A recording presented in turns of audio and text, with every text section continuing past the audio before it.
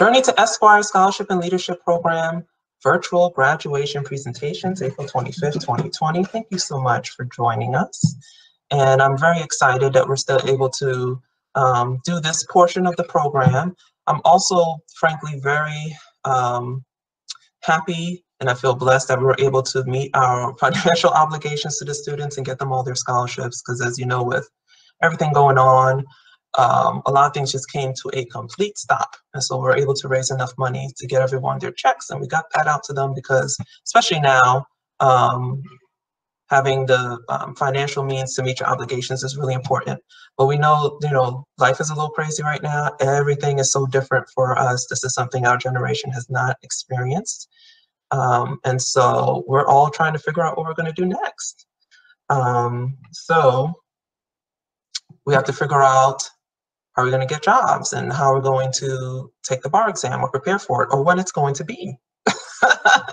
So I figured this would be nice to still do so that at least we can celebrate and acknowledge all the great experiences we had thus far. And it could be a bright spot in everything that's going on. And it can help us stay motivated to keep going, because life is going to keep going despite all of the chaos right now. And so here we are to celebrate all these wonderful people. We're going to have opening remarks by Samaya, who is co-founder, and she is the vice president. And then I will finish off with a few words about our interns and then go into the student presentations. And this is the order we're going to do it in. It's going to be Anna, Adriana, LaForest, Kishnee, Justin, and Marcia. And some of them have PowerPoint presentations and slides. Some are just going to speak from their heart, which I love. And so students, you're just going to go one after the other. And we have a keynote address. So I'm so excited. The introduction to the keynote speaker will be by Brielle F. Tucker, who is a pilot program alumna and now on the board as a board member. And then we have Demetra Simmons, I think Liggins is what I heard, is the new name. So congratulations, Demetra. And I will have some brief closing remarks. We also have a little video yearbook that Kishnee put together for us. So hopefully we'll be able to see that and hear the music. And I'll be sharing all of this on our social media, of course, and YouTube and etc. So you can share it with your friends and family. So now I'm going to pass it to Samaya. Hey, good morning, everybody. Like Jocelyn said, I'm Samaya. I'm co-founder and board member of the Journey to Esquire program. I'm so happy to be here with y'all this morning.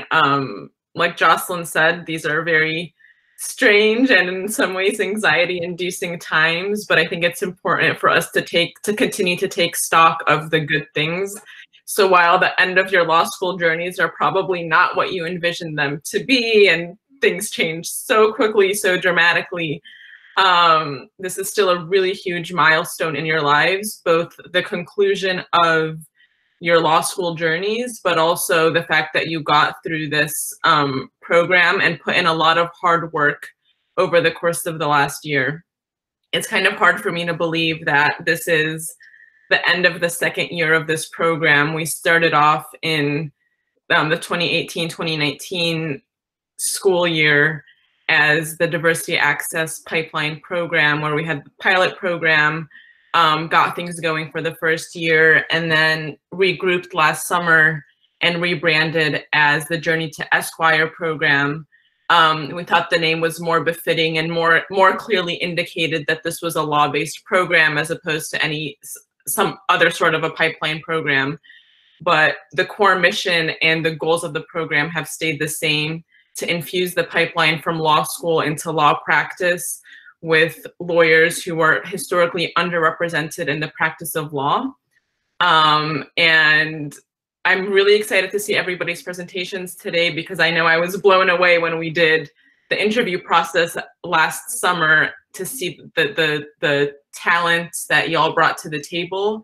And over the course of the last year, going through the programming, I think you have honed many of the important skills that you'll take with you into the legal profession, the sorts of skills that aren't necessarily taught in law school, but that are really critical to your success as a lawyer, so that you really can be part of the steady stream of the pipeline into a successful practice of law.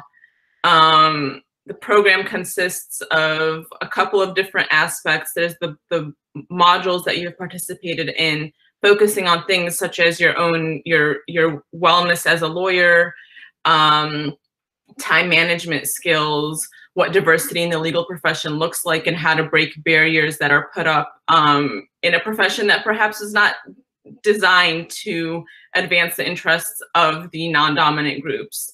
But then also like the practical things. How are you going to get through the bar exam? How do you strengthen your writing?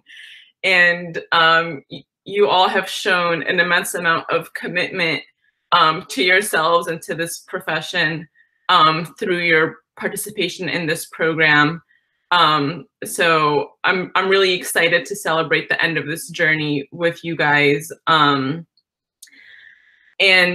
the Journey to Esquire, the group, the board that led by Jocelyn, shepherded by Jocelyn and all of her brilliance and her vision, is also made up of a group of people who have stories similar to yours. We're a group of board members. We have Machina and Jamila and Brielle and Suzanne and myself and Jocelyn, who all had different upbringings and different journeys to the law. And then since we entered the practice of law, different career paths, but have each individually found the ways to figure out how to navigate the profession as diverse or minority lawyers. And through this program, we hope that we've imparted on you some of the skills we've had to figure out for ourselves to get to where we're at in our careers. So much gratitude and much appreciation for the students. I'm excited to watch the presentations, and I'm going to turn it over to Jocelyn now. All right, thank you. I heard we're having some technical difficulties with the live streaming. I'm not sure why that is. It might not be allowing me to record and do the live streaming. So please apologize to anybody who's reaching out to you and let them know we will send out the recording ASAP. So I wanted to talk a little bit about our wonderful interns. One of them is on the video conference with us, Horace. He's not represented here on the in the picture. He wasn't able to make the photo shoot, but he was instrumental in helping me organize all the modules.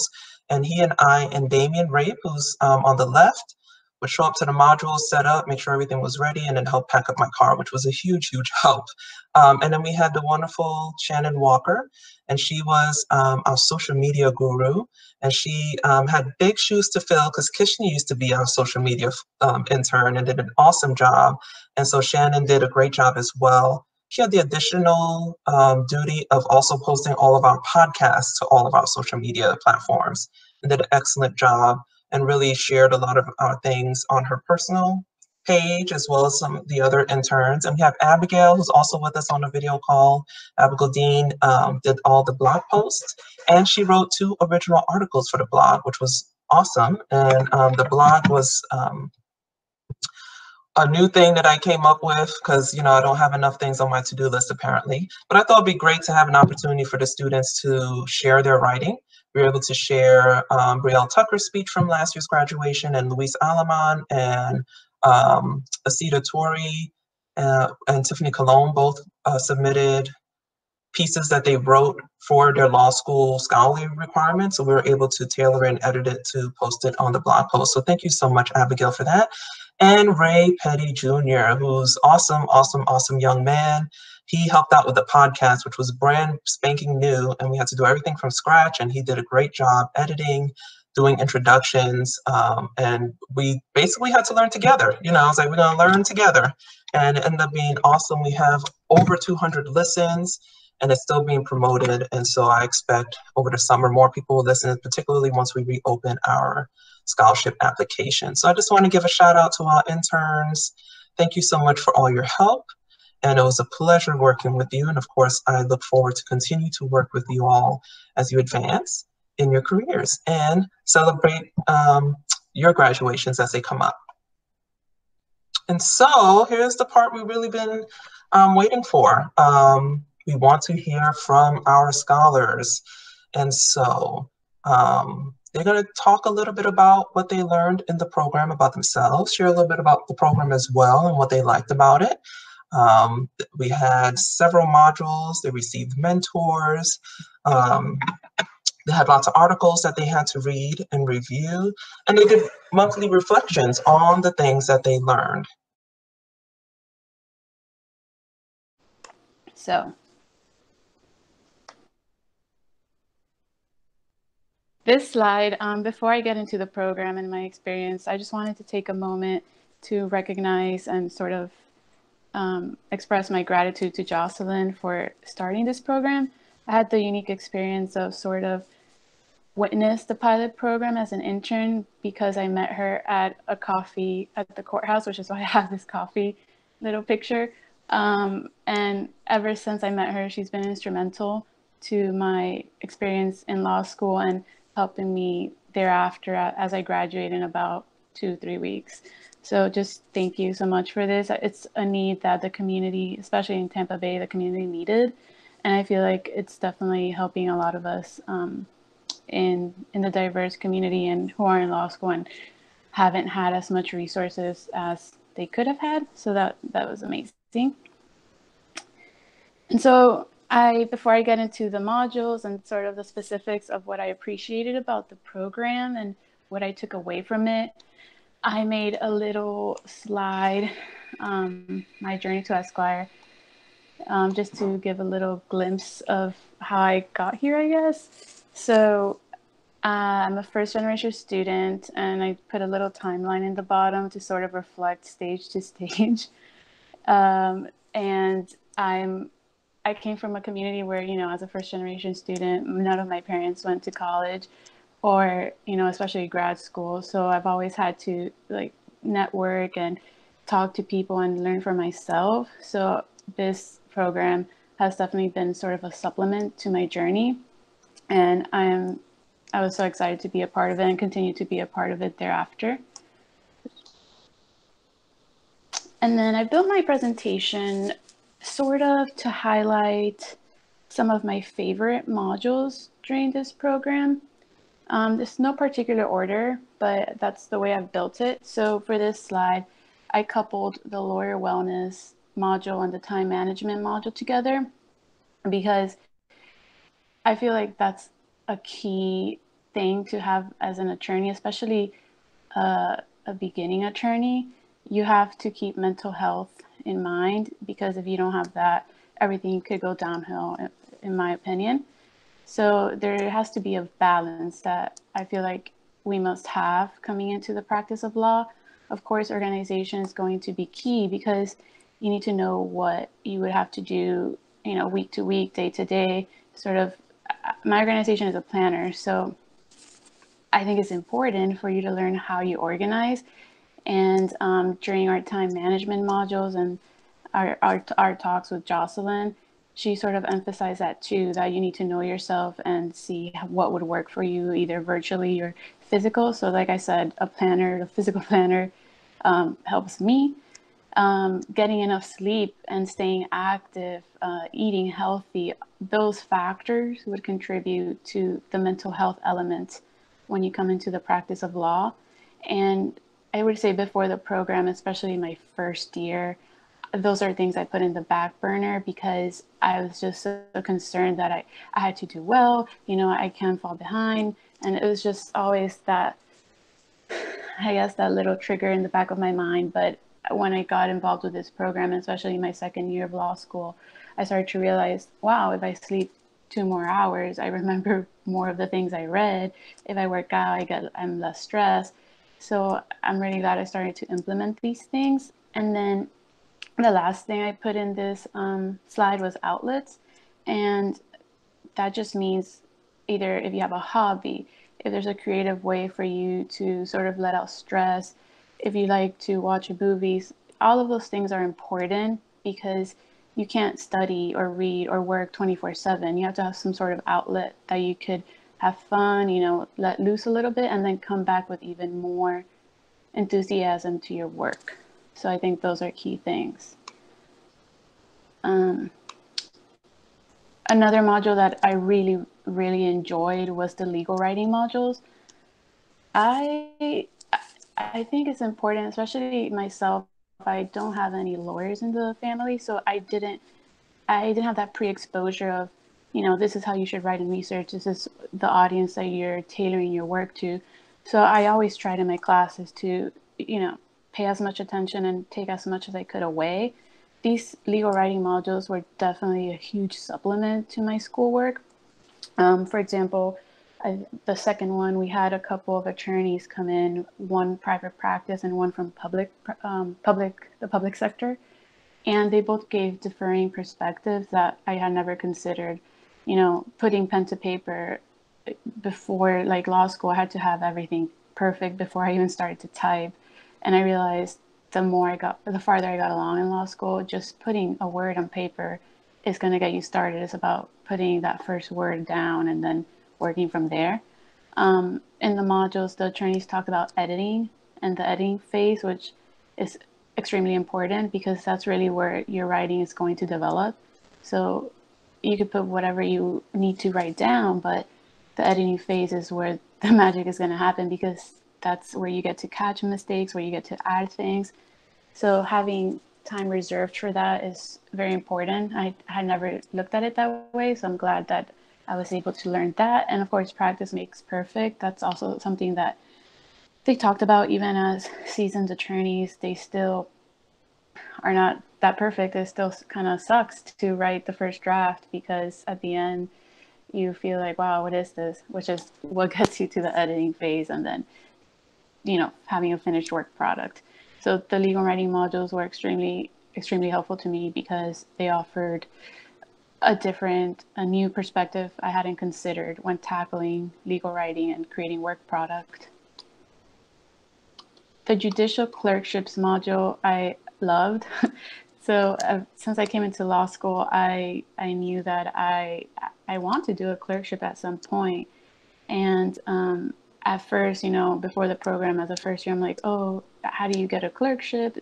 There's only like select few. I didn't know a lot. So through the program and through Jocelyn, who was a former law clerk at the federal court, I've learned a lot. And I've learned 3 things: that everyone has their own path. You shouldn't close doors. And, obviously it's an unparalleled learning experience. I've heard from attorneys who have practiced and gone to do a judicial clerkship and vice versa. Attorneys that get out of law school, go to clerkships and then go to private practice. So that helped me sort of framed my plans and know that I have to be flexible. It might not be right after law school, but that's still an opportunity that is there for me after I'm in practice, which I think I'll always consider. Don't close doors. Obviously, that's just whoever you meet or people that you could talk to who have done these clerkships. Although maybe you're not applying for one right now, it's good to know those people and just hear from their experience. I feel is most important because if, for example, when I'm applying, I can know what they did and take that into consideration. And just to reinstate, I think a clerkship is an amazing experience. I was able to intern for a district judge last semester and sort of shadow the law clerks and see his work behind chambers.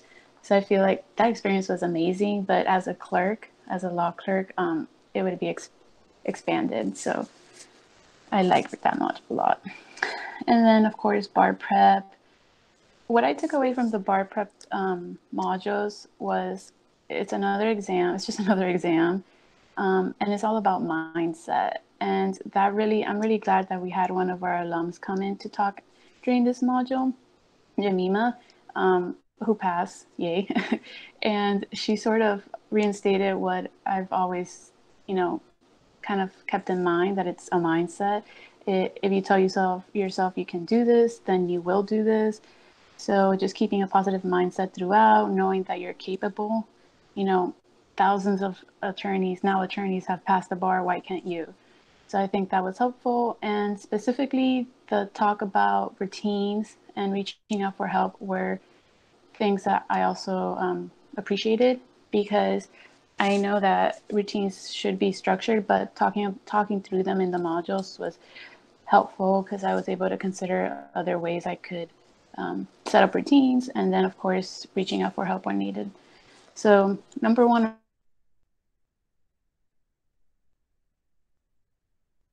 this, and it'll be, and then mentoring and paying it forward, those together, because I feel that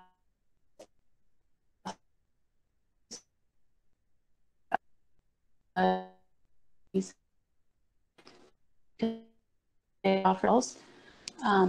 So I think that's a huge factor for all of us in our law school careers, our law school journey, and our law careers thereafter. And then paying it forward, because once we're in our law careers, I think it should be an obligation that we mentor law students or students who want to get into the practice of law. That's especially one of my goals. Personally, when I'm in the practice of law, to mentor other students, just because I know how it feels like going through it. So if I know that I can help someone who may be in a similar position in the future, I of course want to. So that was really nice, just hearing from different people who are now mentors, who at one point were mentees. It's just sort of, giving back to your community. And that's all I have for you. So thank you again to Jocelyn, Samaya. All the board members have been extremely helpful, and our sponsors, eternally grateful for you all. And I'm excited to continue being a part of this program as an attorney. Hi, good morning, everyone. My name is Adriana LaForest, and I'm one of the scholars for the Journey to Esquire program. This is just going to be like a quick overview of my journey so far in the program. I'm going to start by highlighting this quote, if I could click on it. Hold on. You guys probably have recognized this. It's on the Journey to Esquire website, and also it's a quote that Jocelyn lives by and often quotes as well. It says, if you want to go fast, go alone. If you want to go far, go together. So I'm going to be 100% honest. At the beginning of my law school career, I would not say that I was a believer in that quote. In my mind, I came to law school just to, get the degree. I didn't come to make friends. I just came to get to my goal, get the degree, and pass the bar exam. But I realized over time that that's not how you get anywhere. I thought that if I want to go fast, I'm going to make it there far because I go fast and I run fast. Like circular reasoning, it doesn't make sense. But I learned throughout the program that that is the true goal. Like you need to go together to get to your final destination. All right. So that first picture on the left is from my first day as a scholar, and the last picture is my graduation. Ceremony is still pending because of Corona. And I just wanted to first give thanks to all of the founders and the board members of this program. I feel like you don't really realize the value of a program like this until you're a part of it, until you're attending events, seeing their impact on your community. I personally didn't know I needed to join an organization like this until I started.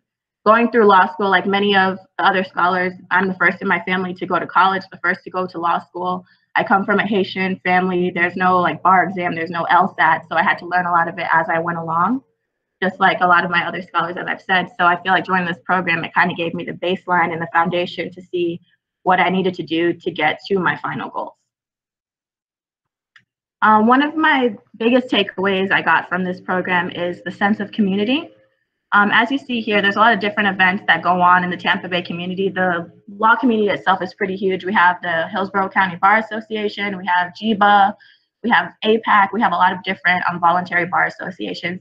And I usually go to those events alone, but I'm confident in every event that I go to that I see someone from Journey to Esquire, someone that's spoken at one of our modules that's there and that recognizes me. So I'm never truly alone at these events. I feel like it gives you that sense of community, knowing that there's connections that you've made from this program that will go farther than just, a Saturday meeting. Like you can see them in the store, you can see them at an in-court meeting, and everyone remembers you and knows of this organization. Its name precedes itself.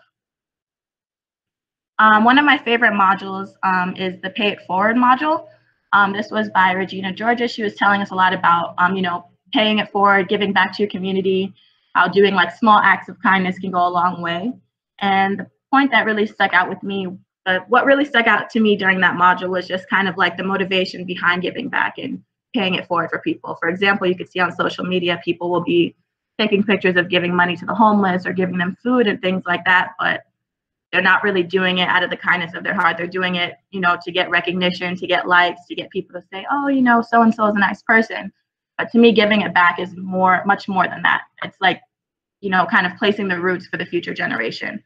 That's why another one of my favorite parts was the Read to Dream program, when we went to the elementary schools and we read to the kids. That's one of my favorite pictures.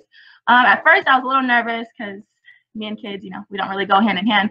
But after a few times going, I realized that I really started to get attached to the children there.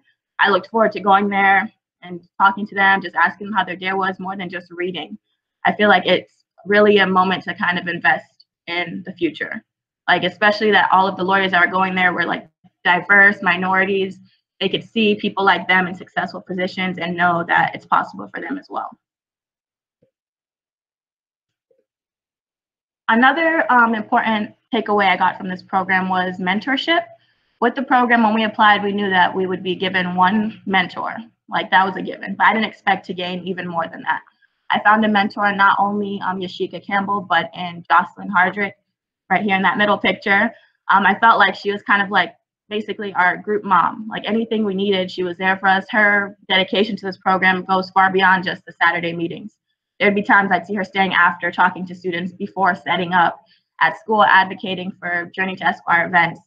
It wasn't just like a 10 to 12 event on Saturdays. She was there throughout the whole thing. There's even times when I would be sitting there, like the wheels in my brain would start turning about something that was said at the module, and we'd make eye contact and she'd be like, oh, we'll talk after. So I feel like she really took a lot of time to invest into each and every student in this program. Additionally, I found two other mentors in my fellow scholars, Marcia and Kishnee. Kishnee's on the left in the red and Marcia is on the right in the blue.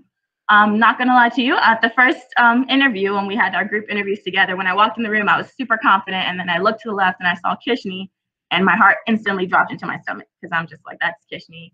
She works for the Academic Resource Center. She gets great grades. All the professors love her. Like, she's on Law Journal.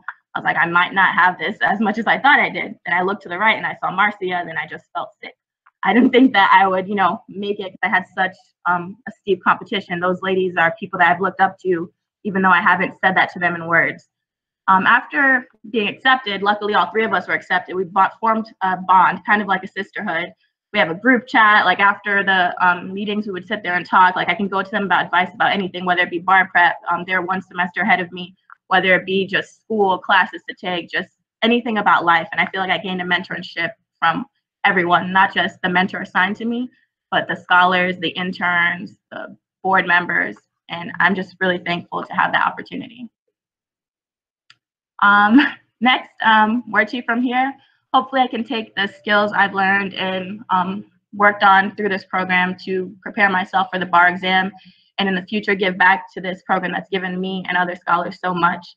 I love to pass and come back and either help the board with events, be a sponsor if I get a great job, and just be there for Journey to Esquire so that we can continue to feed this pipeline and continue to make a difference for people in our community. And before I end, I just want to thank you to the founders, the sponsors, the Journey to Esquire board, all the attendees to the events, the interns who I know worked very hard for every event, every meeting, and everyone else who supported. Thank you. So my name is Forrest Sutton. I'm a Stetson student and also a scholar for the Journey to Esquire program. First and foremost, Journey to Esquire has been an invaluable program for me. Obviously it was designed to provide opportunities for minority students to kind of hone their skills before they got into the profession. But for me, it's been much more than that. It's been something that has kind of molded my personal development, my personal skills, and helped me to grow for the future. Coming in to my third year and coming into the program specifically, reflections was something I never really did, right? Like, for me, I thought if I did something and I did it, pretty well, I must have known how it worked, how to do it again, how to replicate that success. But that wasn't the case. And so having to sit down and kind of go through these modules and subsequently finish the reflections, I realized how little I knew before and how much kind of going through these again made me a stronger and more well-rounded person. Specifically, you talk about leadership. I think for me coming in, I had a very one-dimensional outlook on leadership, kind of I used to think, oh, well, for me, it's just, just get things done, right? But I think there's a lot more that goes to it, going through these modules, learning from other leaders. I've come to find out that it's a lot more about setting things up for success for the future, and having the wherewithal to care about what comes next, what comes after for those who follow, and also making leaders out of the people that you work with. And that's something, I wasn't very informed on coming into the program, coming into my third year was something that I've developed going into my second semester. And I've been fortunate, since joining the program to win, awards at Stetson for leadership. And that's something I don't know would have happened otherwise. In addition, mental health. I think mental health is something that a lot of people, let alone law students, kind of take for granted. And I'm kind of in that boat too. I never really thought about it. But this program has kind of redefined that for me. Coming in to law school, and again, coming to my third year, I suffered from, stress-related autoimmune disease. And it was something, I kind of just figured out as I went along. Usually what would happen is I would, start stressing. I would lose my hair in certain places, and something that, first off, a lot of people didn't know, but that's something I struggled with. And so, coming into the program, I thought I had a handle on it, but I realized that, something that this program provides that I didn't know before is figuring yourself out, right? And that's one of the biggest takeaways. I mean, obviously, bar prep, obviously the legal writing seminars, all those have been something that I've taken to heart. They've been invaluable in my development as a future advocate. But the self-awareness that I've been able to come away with is something that I can't forget, even when I'm not practicing law. Being able to know myself and that personal growth that this program has provided me is something that's going to stick with me forever.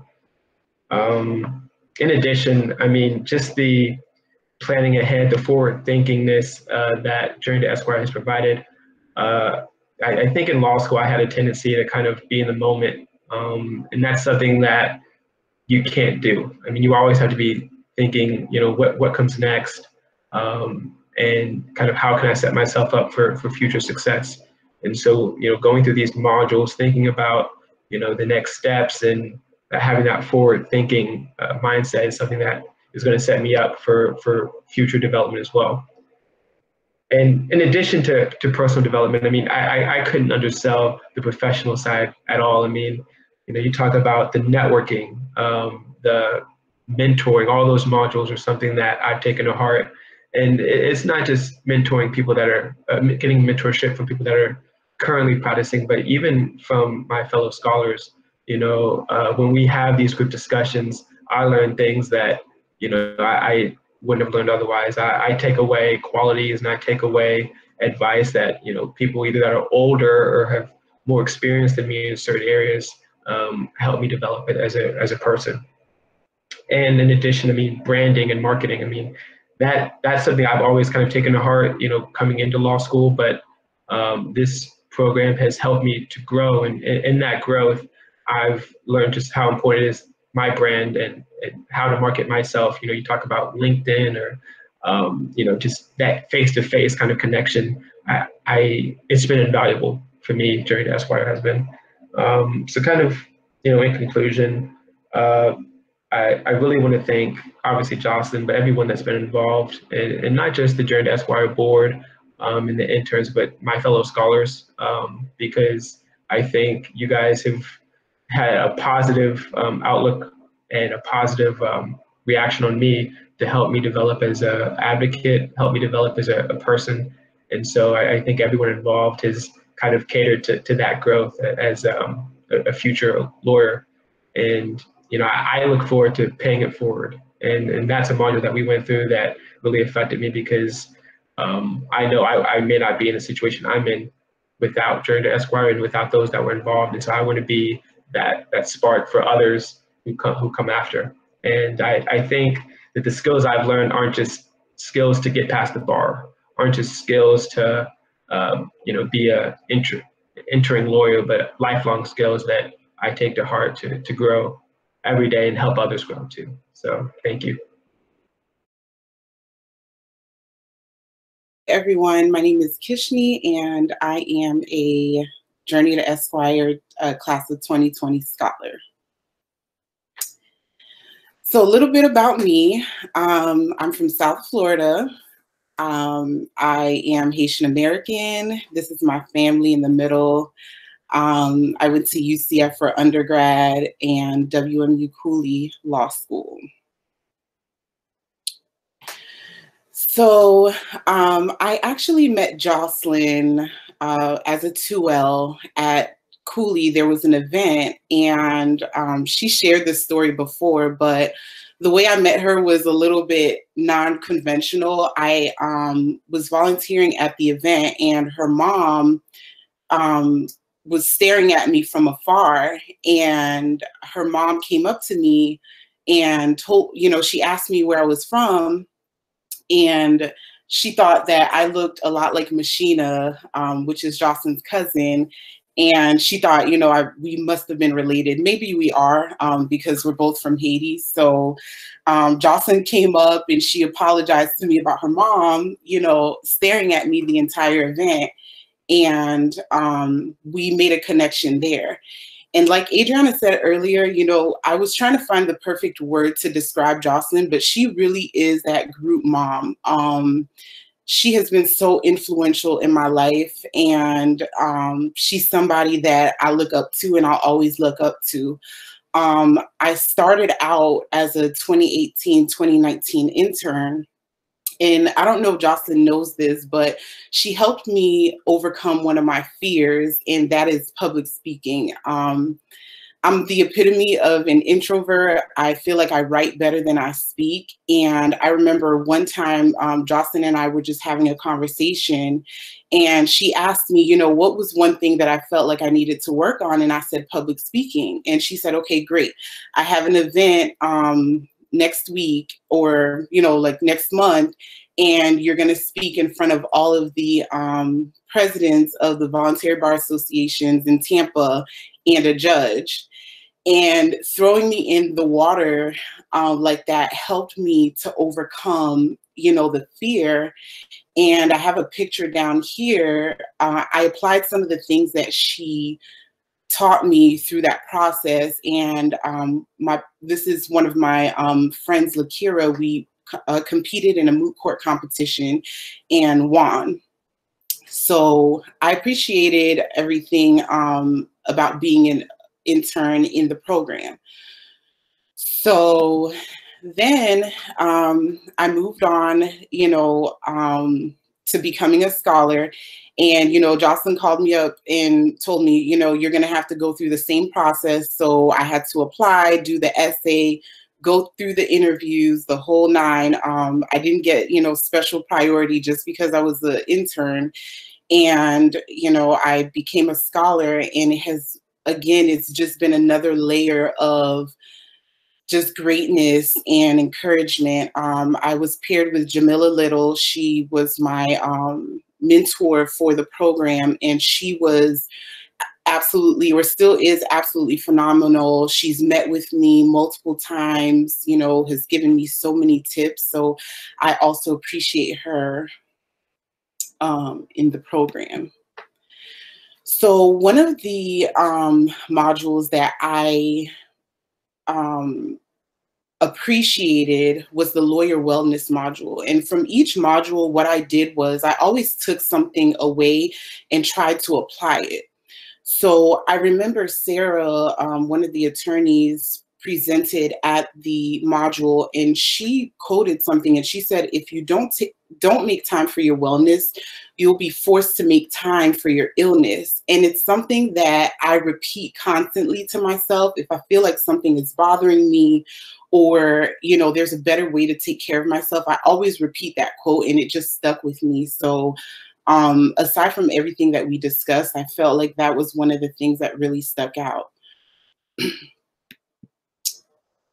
The next module that I took something from was the diversity and inclusion module with Samaya and Sarah. And one of the things, in the profession, we always hear, you know, that the legal profession has to be diverse, and we hear the word diversity and inclusion, but what I was introduced to was equity. You know, I've heard the word, but I guess it was the first time that I've ever had a discussion about the word equity.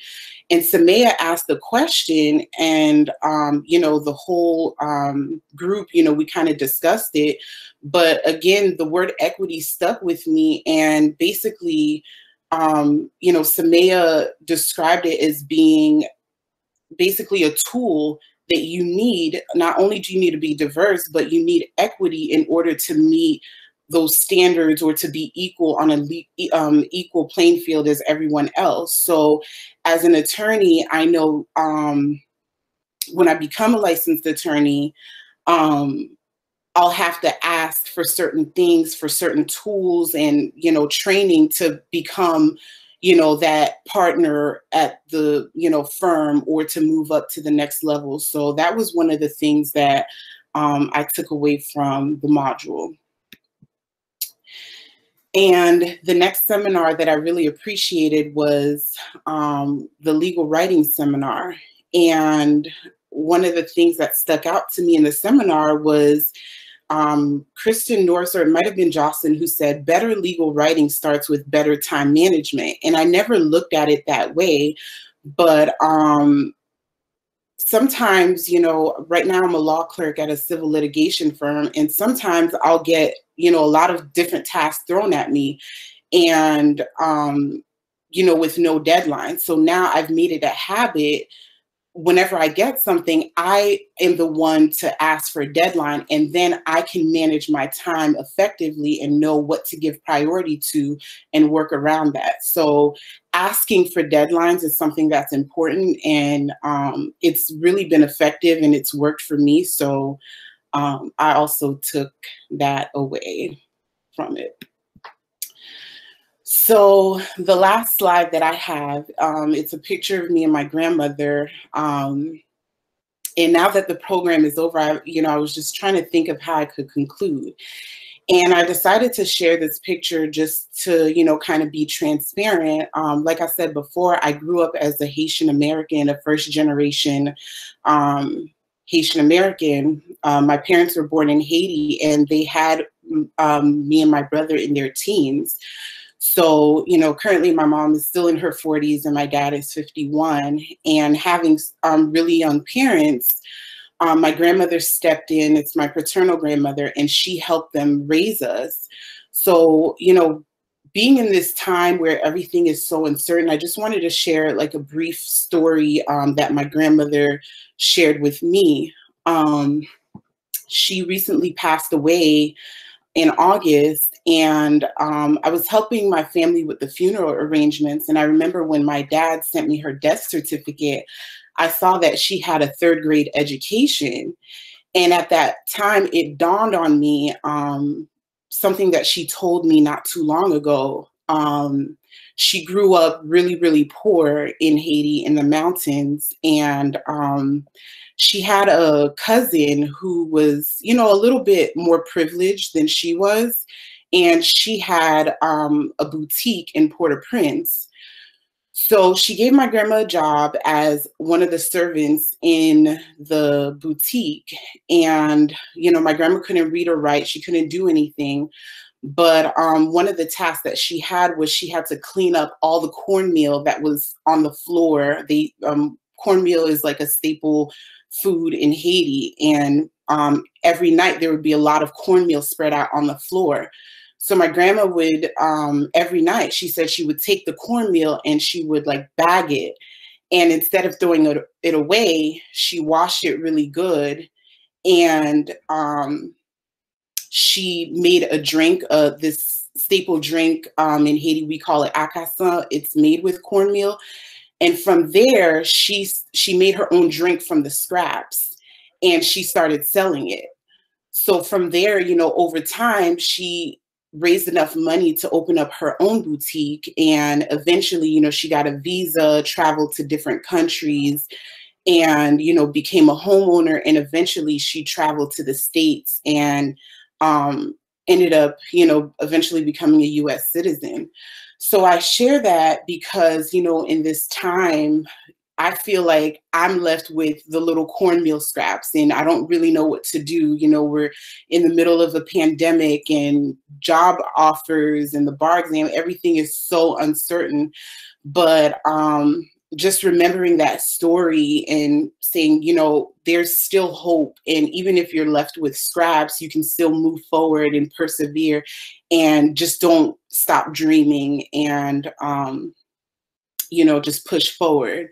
So I'd like to thank everybody, Journey to Esquire, Jocelyn, all of the mentors, the panelists. This has really been a phenomenal experience and I hope to continue. You know, this is not the end of, you know, my interaction with Journey to Esquire. So just thank you, everyone, and that's it.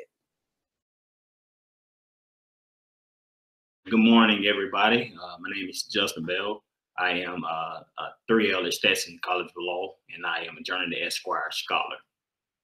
And so I'll just start off, man, saying that, first of all, I had the privilege of actually sitting in on a couple of the modules because my then girlfriend and now fiance, Garel Tucker, was also she was also a scholar in the pilot program.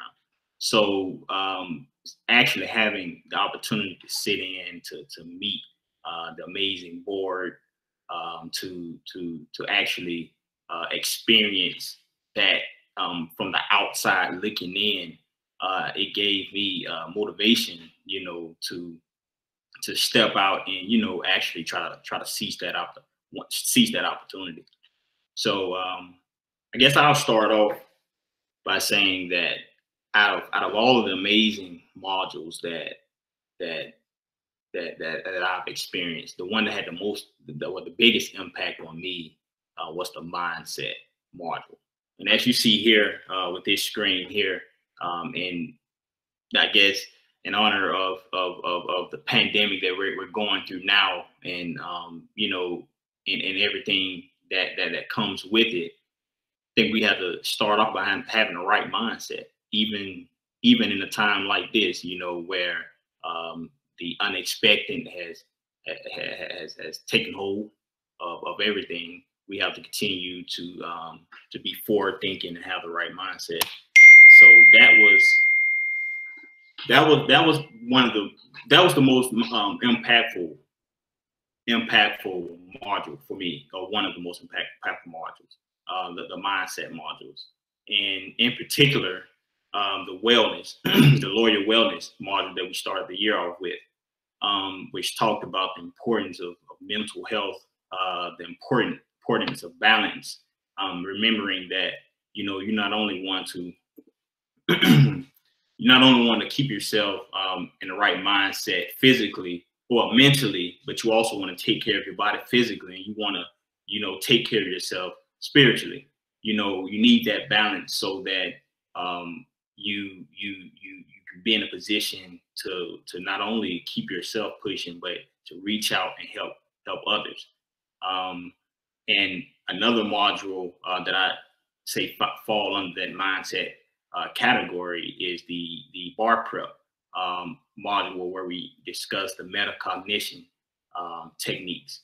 That impacted me in a great way because, you know, growing up, you know, in high school and undergrad, you know, I was kind of the one who would just study enough, you know, to learn the material temporarily, you know, and then I'll take those exams and do pretty well on them. And then, you know, I just throw it out of my memory and keep pushing. But this bar prep metacognition module actually, it taught me the importance of, you know, actually learning the material long term, you know, and that's something that, you know, I don't think I would have placed as much emphasis on it, because, you know, it was something that I hadn't experienced prior to Journey to Esquire.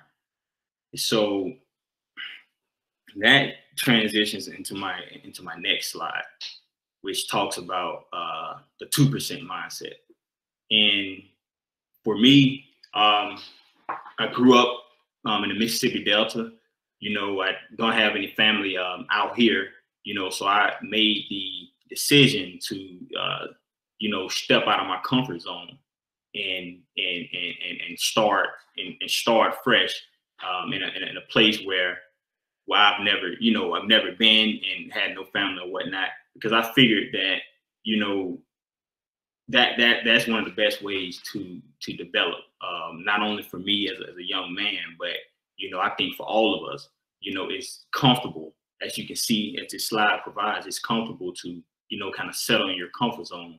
But, you know, not a lot of the population actually step outside of those bounds. And Journey to Esquire gave me the confidence, you know, to step out of those bounds, you know, to through the mentorship modules, through the wellness modules, you know, it gave me the confidence, you know, to reach out, you know, to take hold of those leadership roles and those amazing opportunities. So speaking of stepping out of the comfort zone, I'm going to do something that I've really never done before. Won't be any singing or anything, but I wrote a poem that kind of summed up my Journey to Esquire experience. So so it's entitled The Journey. And it's been said that the only impossible journey is the journey you never began. But I started my law school journey with some doubt.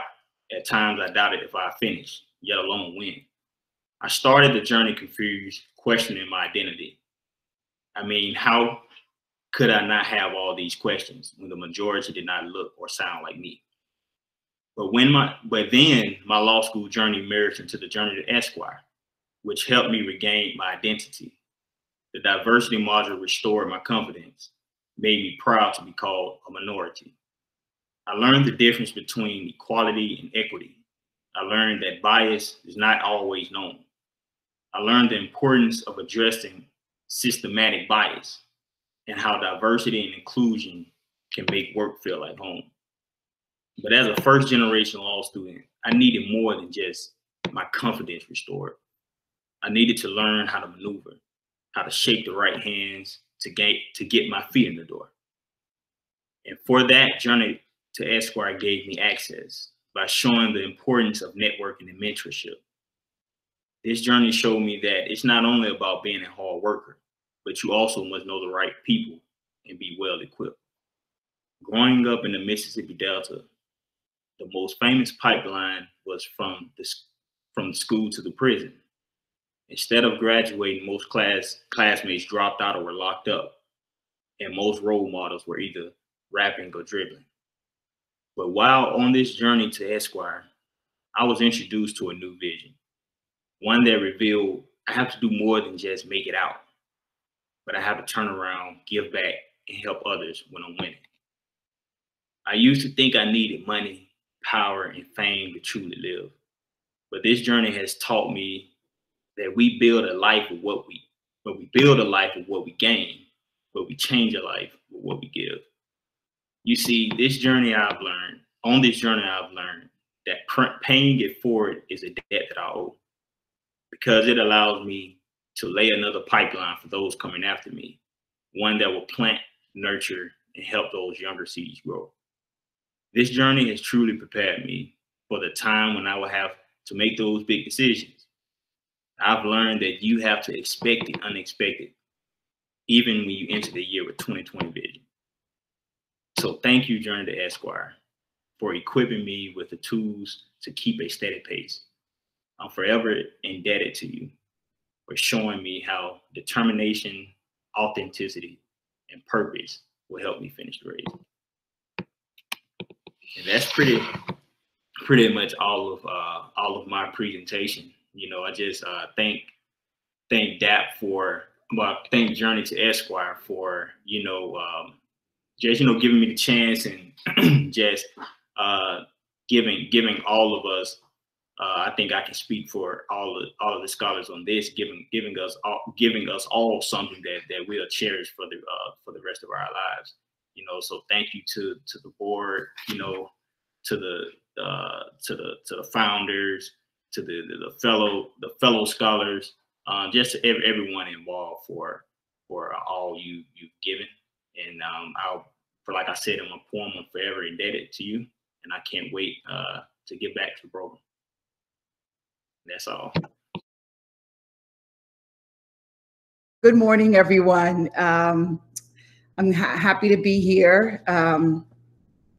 It's an honor. It really is. I couldn't tell you where I was and where I am now. And I am so grateful to Journey to Esquire and this scholar program. And I have a quote. It says, "Fight for the things that you care about, but do it in a way that it will lead others to join you." And that's from our great Ruth Ginsburg. And I realized that in this program, it has offered me so much. Like Jocelyn says, I'm a second career student. I came here a year ago, and I walked into this room with these young, beautiful people. And I'm like, oh my goodness, I'm 20 years older than them. My son is probably their same age. And I felt so embraced by everyone, by the board, by my mentor, by Jocelyn, by the modules. I learned so much, honestly. Thank you, Jocelyn.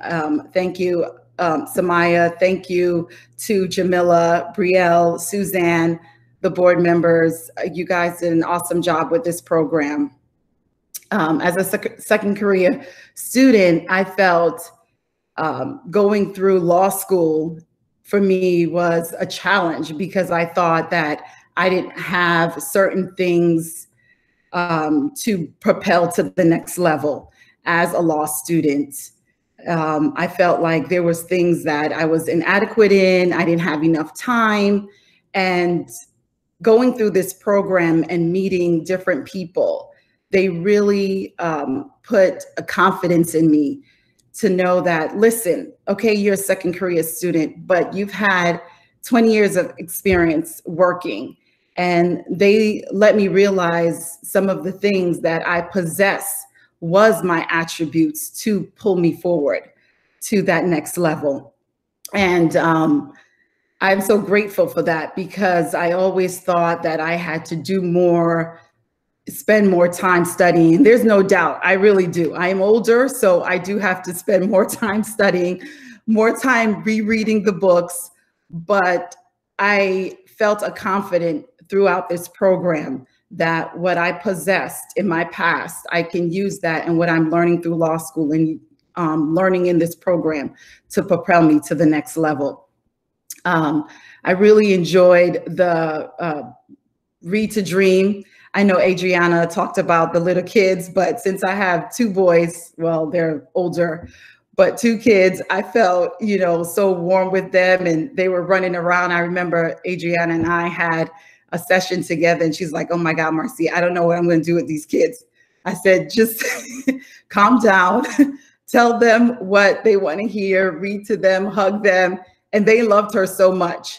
So I think that whole purpose of the Journey to Esquire, the inclusion, the diversity, the pay it forward, it really is an awesome theme, because I feel like we have done so much, and I don't want us to stop. I want us to continue to pay it forward, continue to uplift other students. Also, our interns, they've been so awesome throughout this program.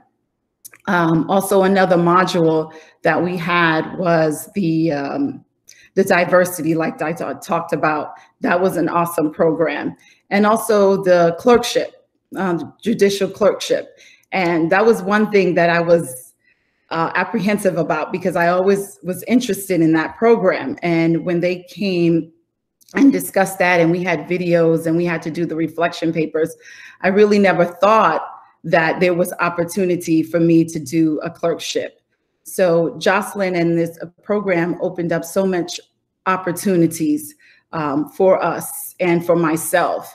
And I really want to emphasize how much what we can do when we pull together, how much we can do when we have a mindset of confidence, of a mindset of giving back, of a mindset of determination, that we can pull through these things. So there was one thing I wanted to say to Jocelyn. Like, she's always, we used to have our like weekly calls, and sometimes I would be in the gym, and she would tell me, okay, you have to prepare for this. And then I said, well, my son needs his breakfast and he needs his lunch. And she's like, listen, you better tell him how to cook in that kitchen, make some eggs, make some macaroni. But she has just been, I know a lot of people say like a mother, but she has really been like a really good sister to me, a close sister to me. And she's helped me throughout this program. And also my mentor, I want to say to Sarah, I mean, she has been awesome. She has done a couple of modules with us, and she's reached out to me. She's also told me that no matter, you know, your age or your second career student, you can do this. So I am just really grateful. I sit here and want to say this quote by Nelson Mandela. It says, "Do not judge me by my success. Judge me by how many times I fell down and get up again."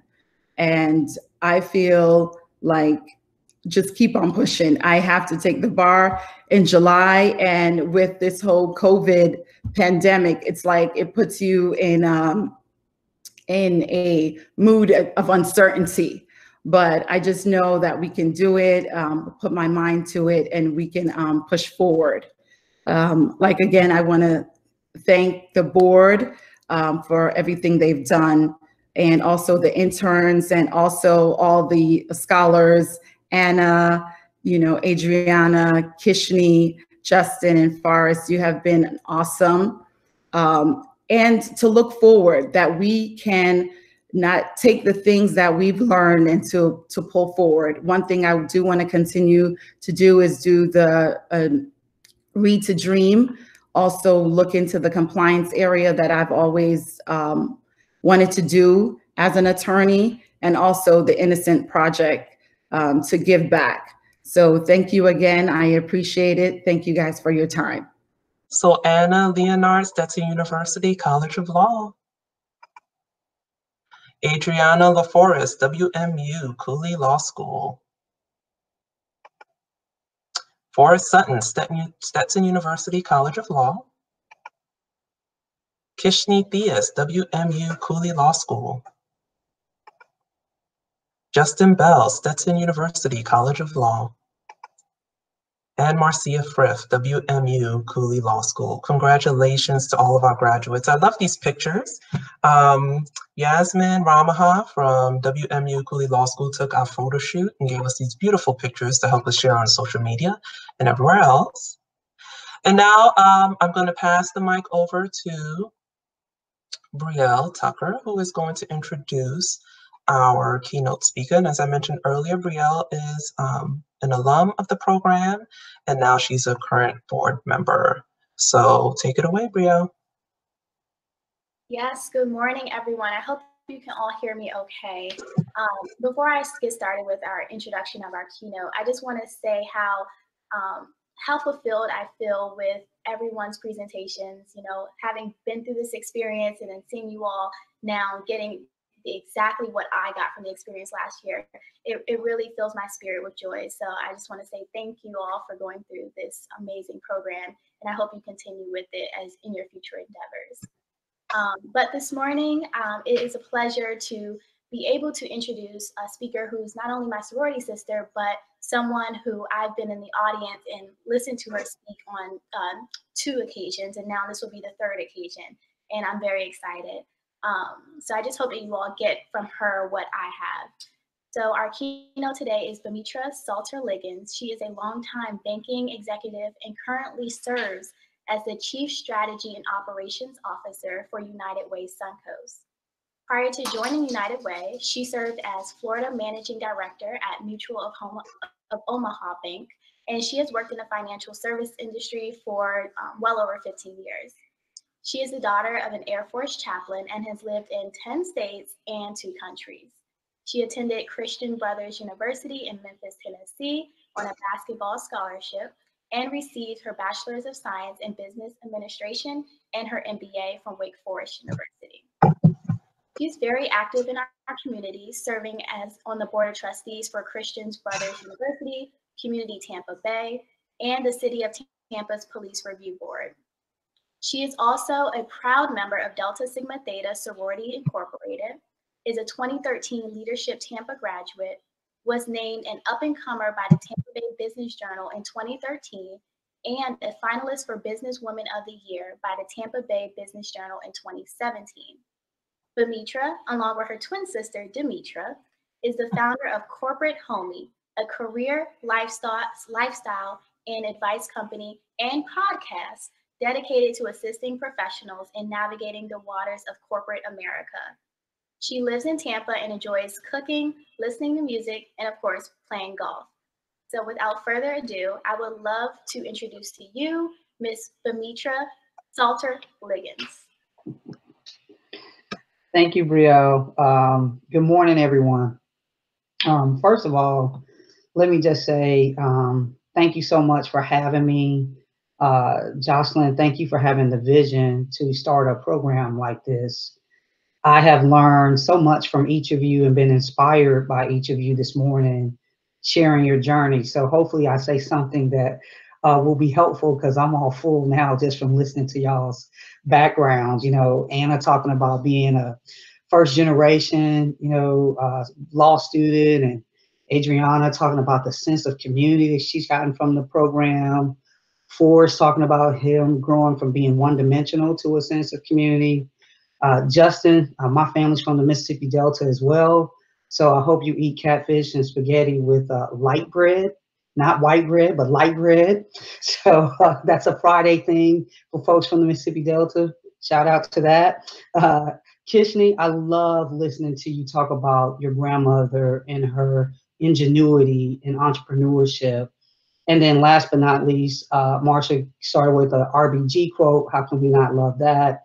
And then finished with the Nelson Mandela quote. I mean, like, that's just absolutely awesome to sandwich those two things in. So just let me say thank you. I will say, I heard you guys talk a lot about building your confidence and whatnot. One of my favorite philosophies in life is competence brings confidence. So the more you're prepared, the more comfortable you are doing things, the more confident you are in what you bring to the table. A lot of that probably comes from my basketball background. One of the reasons why you want the ball in your hands at the end of the game is because you've been practicing, you've shot that shot 100 times, you've put yourself in the mindset of winning the game, and you also understand that if you miss the shot, you're gonna live to shoot another game, to play another game. So I would say, don't be worried about making mistakes and that type of thing. Congratulations to each of you. You are living, breathing examples of what hard work and perseverance can do, especially when you don't always have an example of someone who looks like you to give you the confidence that you can get there. So programs like this are incredibly important. In the event that you did not know this, you are now joining an elite group of diverse professionals. Less than 10% of people of color in our country here in the United States have a terminal degree. So if you didn't know that, you're now joining an elite group of professionals. So I just want to take a moment and give you guys all a big round of applause for everything you've accomplished so far. So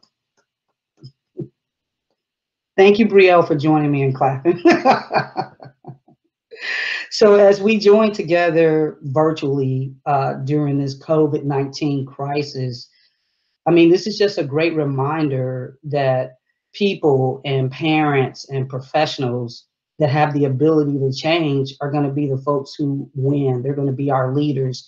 They're going to be the folks that are most valued. I'm sure when each of you were planning for everything you wanted to accomplish in 2020, it didn't include social distancing.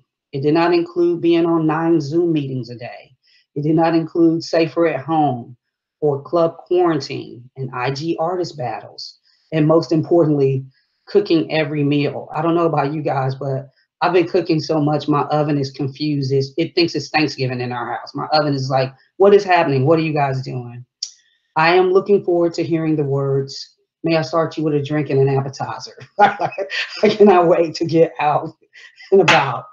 As Brielle just noted, I just got married, so I'm really glad I married somebody that I like, because we're spending a lot of time together. So, but all jokes aside, the ability to swerve, the ability to change, that's a skill that's going to better serve you than any torts or tax class or anything you took in law school, just that ability. Our forever First Lady, Michelle Obama, defines that in her book as the ability to pivot. And so I just want to let you take this as not as, man, what are we going to do? This is awful, but use it as an opportunity to say, you know what? I have the ability to be flexible. I have the ability to adapt.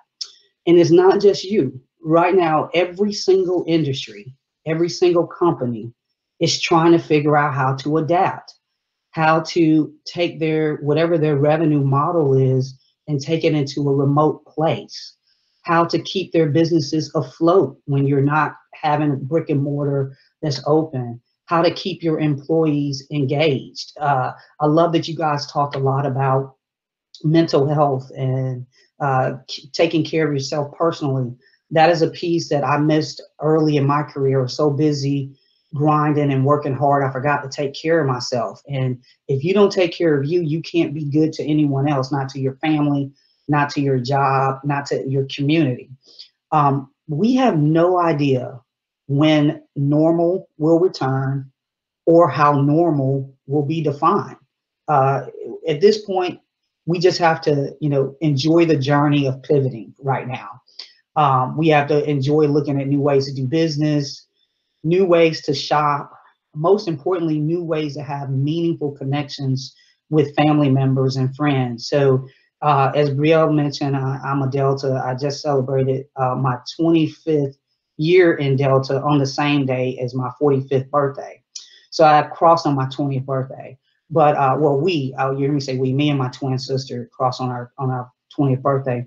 And I had a chance to get on a Zoom meeting with friends from 7 different states and whatnot. No one would have ever taken the time to do that in a pre-COVID environment.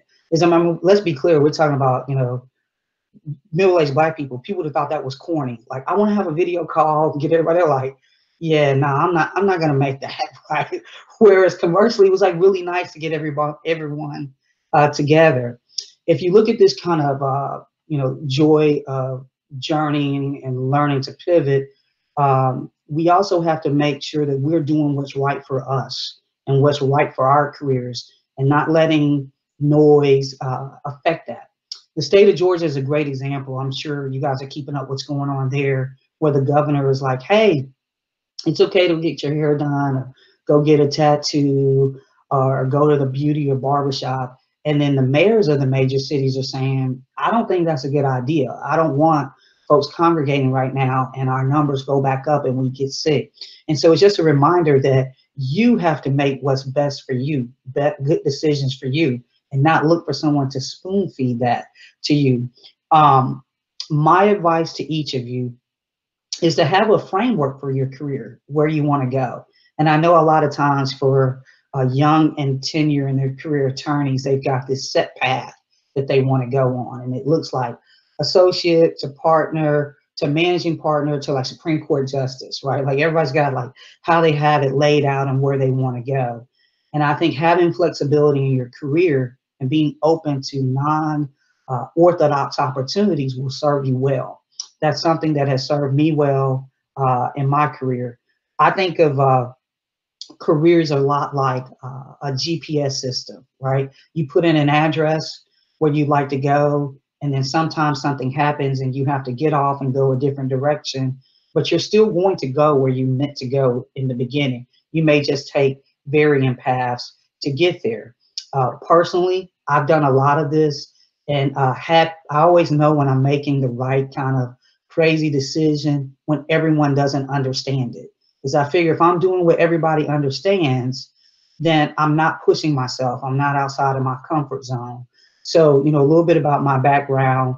I started out actually in IT sales. So a lot of people know what that is now since everybody's working remotely, but that's those, you know, remote access tokens that you get into. I sold those in the late 90s and was enjoying that and doing well financially and whatnot.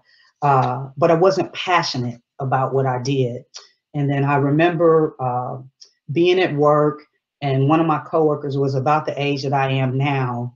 And he was telling me that, you know, something that had happened at AT&T like 20 years before. And I said, oh, what job were you doing then? And he was like, this one. And I thought, I don't want to do this for 20 years. Like, I want to do something else. I don't want to chase a sales quota when I'm in my 40s. And so I decided to go back to school and get an MBA in finance. And I left Memphis and went to Wake Forest. And then when I graduated from there, I wanted to get into banking. And I wasn't exactly sure what I wanted to do. So I took a lot of informational interviews and wound up choosing a bank that had a management program for newly minted MBAs at a bank called BB&T, which is now called Truist. And BB&T at the time was not this big sophisticated bank that it is today. It was this Eastern North Carolina tobacco farm bank. And my classmates made fun of me and told me I was going to work for Hillbilly Bank and Trust and this and the other. And I kind of laughed.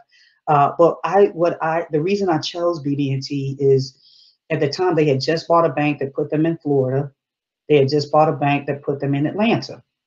And I thought to myself, they're going to need diverse people to be in these diverse markets.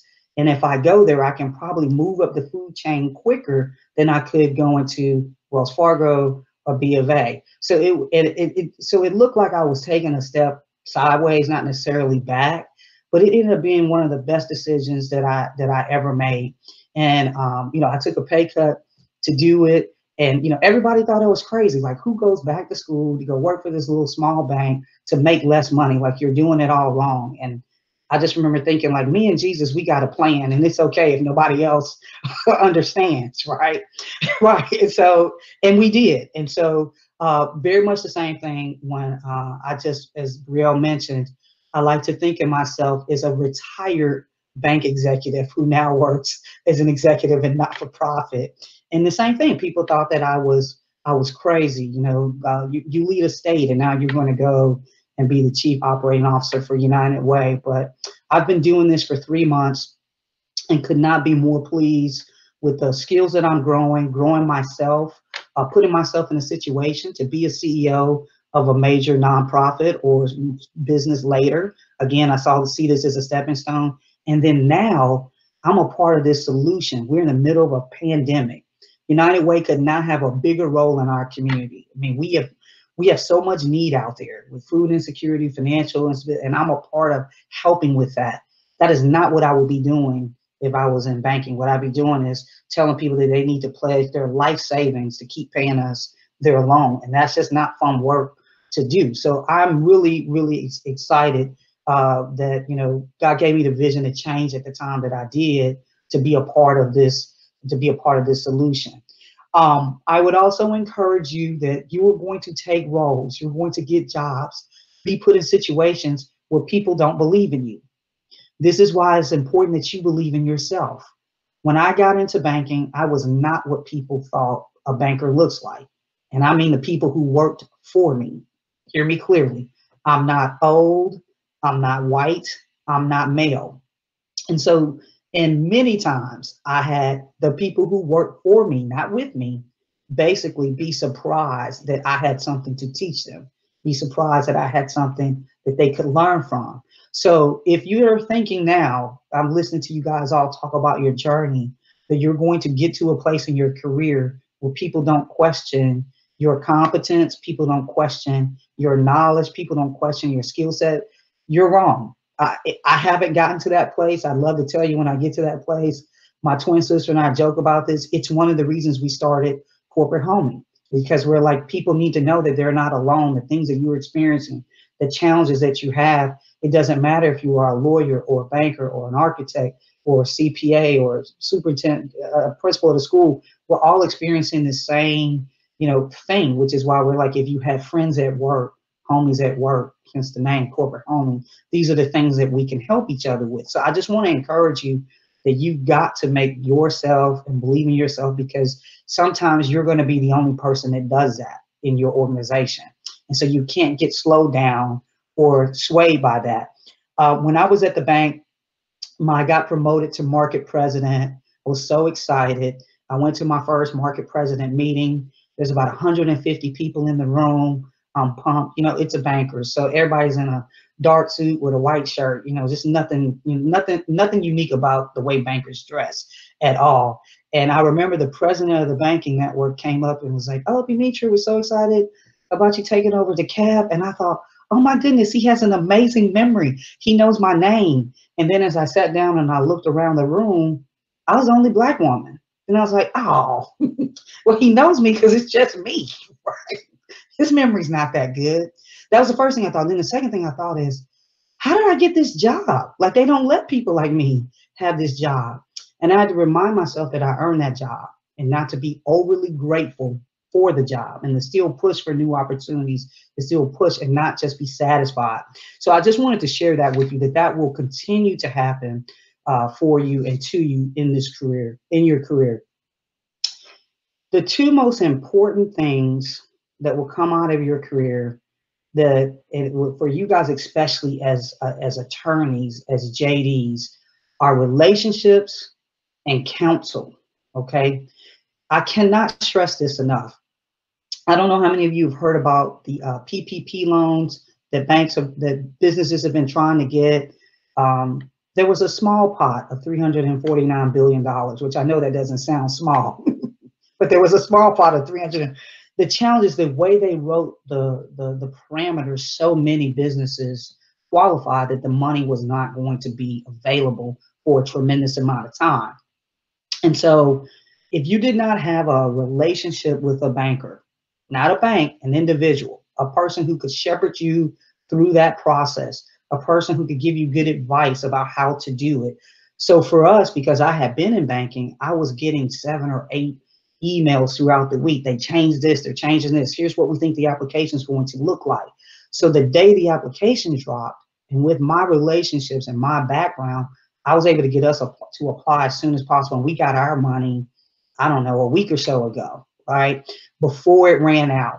I bring that story up because America is still, as I like to say, going to America. So even though they're like everybody is equal, it's not a meritocracy. So even in this PPP loan, which is just an analogy of how the world works, bankers were calling, you know, regional presidents, and then they were slotting money for certain companies before their applications even got in. And so here you are applying, you know, ABC franchise owner, you don't have anybody to talk to, and you think you're applying on this level playing field, and you're not. And that's just the way the world is. And to the extent that people do not understand that everything is relationship driven, I want to hammer that home today. So it's about relationships, whether it's the next job you're going to get, the next opportunity, the promotion that you get.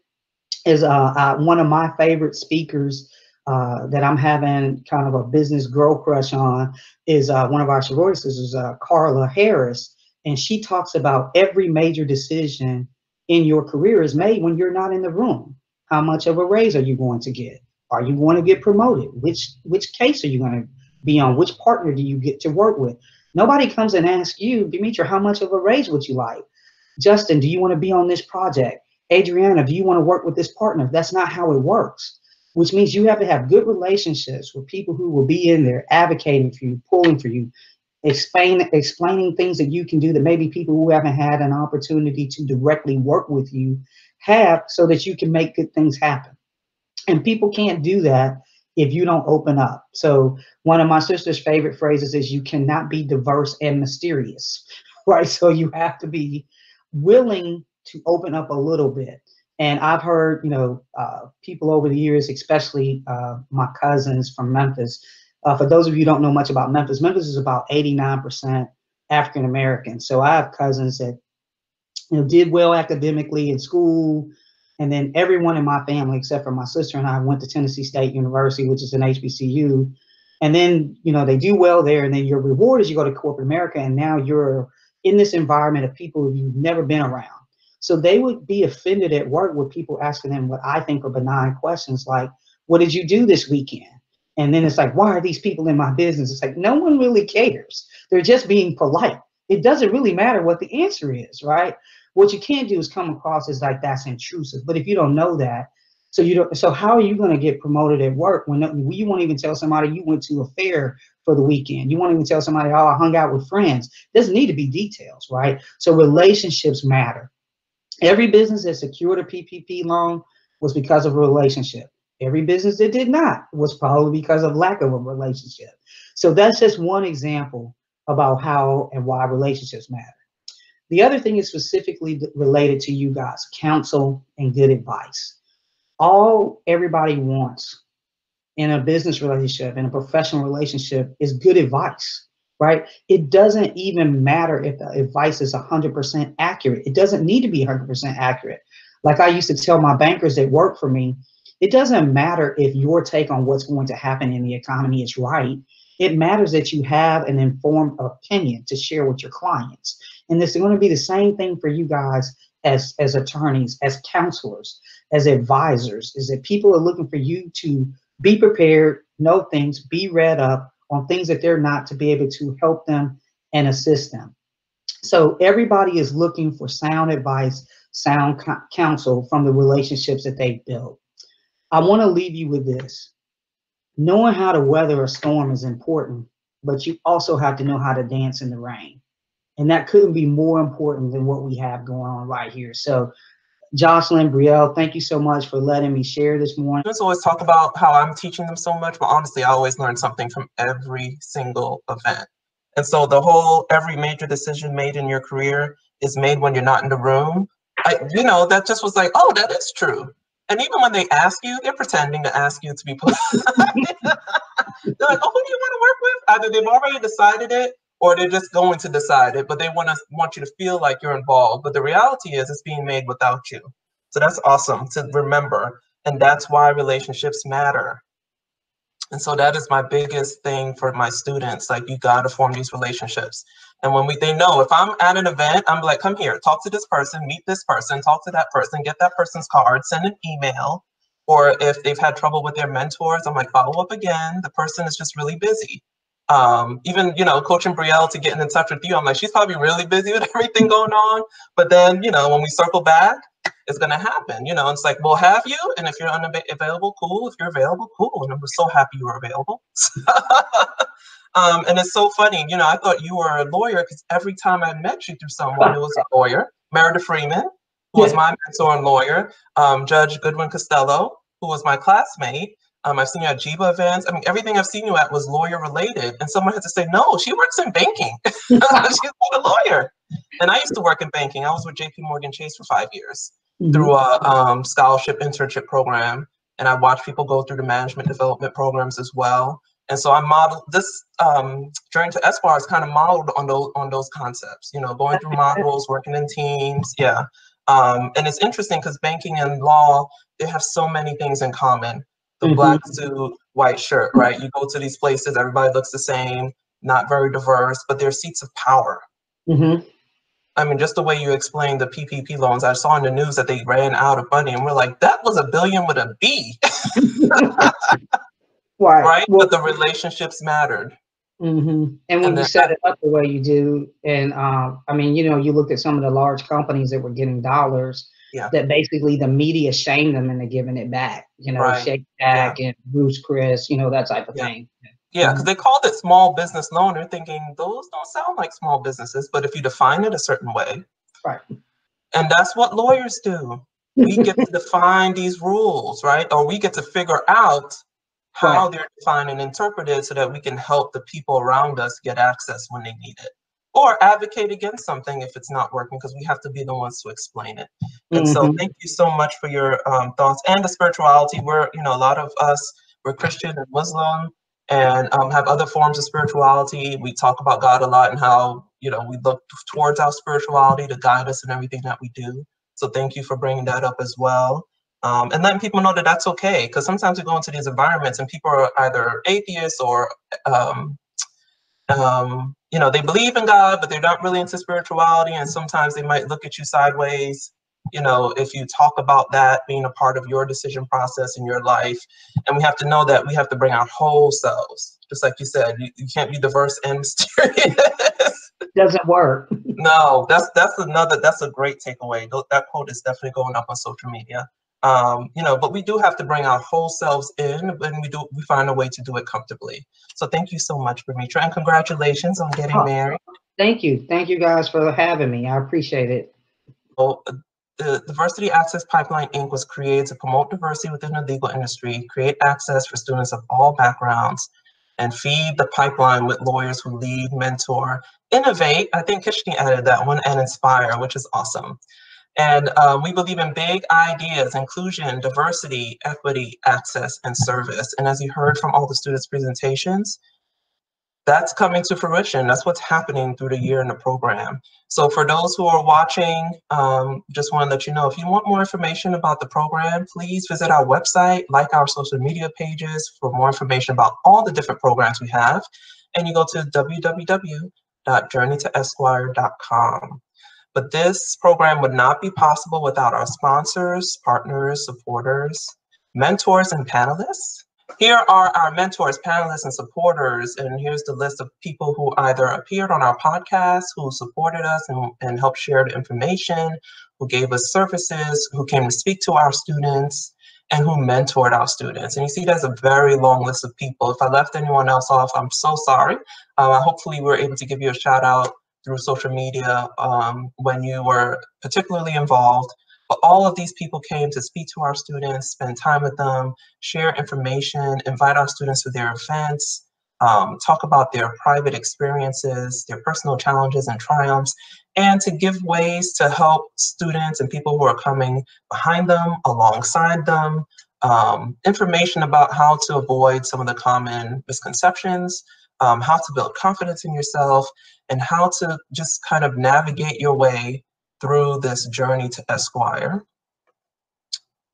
And here are our sponsors who gave monetary donations or in-kind donations. So we'd like to thank Bush Ross, Butler Y. Mueller, Katz Craig, Western Michigan University Cooley Law School, Little Law PA, Agape, Christian Bar Preparation Services, St. Pete Bar Association, Hillsborough Association for Women Lawyers, and the United States District Court, Middle District of Florida.